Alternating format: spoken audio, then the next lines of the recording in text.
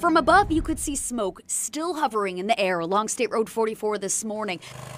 The second day, firefighters scrambled to put out the blaze near DeLand. We've got personnel on the ground. We've got dozers out there. Conditions today could work against those crews on the ground. So we're a little concerned about the winds and the low relative humidity, but we're going to do our very best to keep that fire contained. The thick smoke shut down State Road 44 overnight, leaving people who work along that stretch waiting for nearly an hour to get by. I asked to get through and they said it was closed and they're going to wait for a visual to actually let us back in. Is there any other way for you to get to work? No.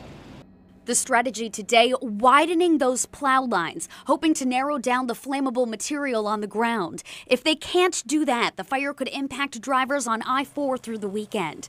The county issued a burn ban overnight. Authorities now warning residents to take it seriously. I've heard reports of people throwing out cigarettes or parking a car on the side of the road and catches the grass on fire. Well, it is extremely dry out there in these conditions right now, and it doesn't take much.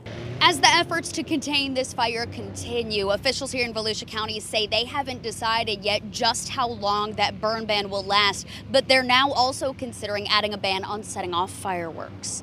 Reporting in Volusia County, Hadass Brown, WESH 2 News.